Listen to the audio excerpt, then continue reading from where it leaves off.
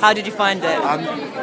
I found the latter half of the speech really inspirational when he spoke about talking justice across the country. I thought that was really good. About halfway through, I feel like the British public and ordinary people do care about these foreign policy issues, but they care more about how to transform their own country. And I understand that that will bring a big focus on like on-party and on foreign policy issues, but I don't feel like that's what people want to hear.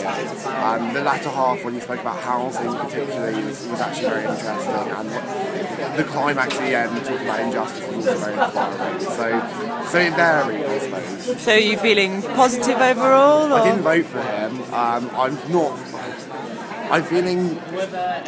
not feeling that positive though.